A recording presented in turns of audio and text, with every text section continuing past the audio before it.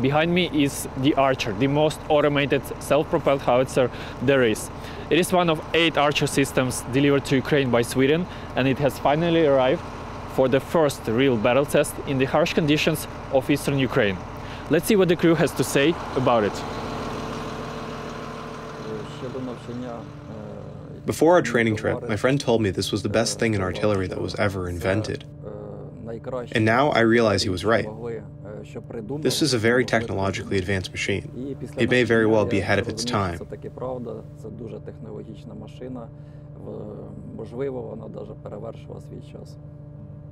We can rely on Yuri's words. Just like his crewmates, Yuri has been an artilleryman since the start of the full-scale war, giving him 2 years of active combat experience.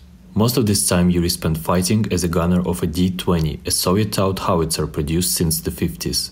It features zero automation. It's literally the hammer of the artillery world, and in that sense the Archer is a complete opposite.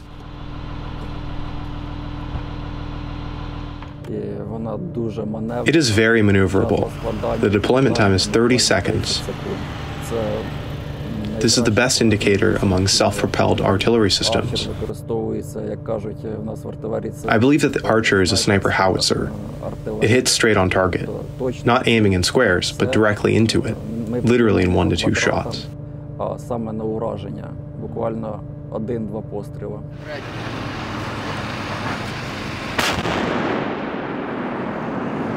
In a way, switching to the Archer for this crew was like learning a new language. One of the requirements for an Archer's gunner position is an office classic, moderate computer skills. But it's not just the crew who had to go through a 2-month express course. Out of around 100 soldiers, 70 were engineers who had to be prepared to maintain these complex systems.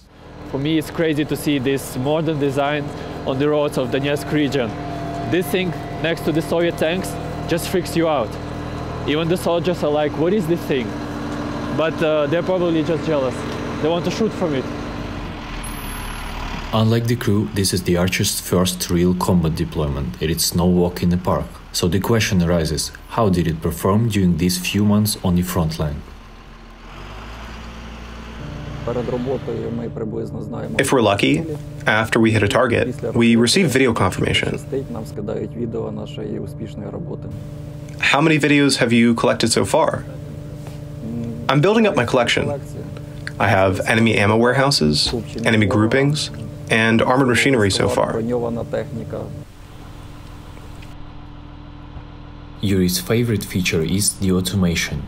The crew doesn't have to leave the armored cabin when on a mission at all. Theoretically, it could be operated by just one person. That, as well as the 30-kilometer range with a standard shell, makes it a state-of-the-art system. So when this kind of a beast arrives on the battlefield, how does the enemy cope? I haven't heard any Russian radio chatter or anything like that, but the power of the Archer is definitely a test for them. Do they not like it? I think they're not particularly happy about it.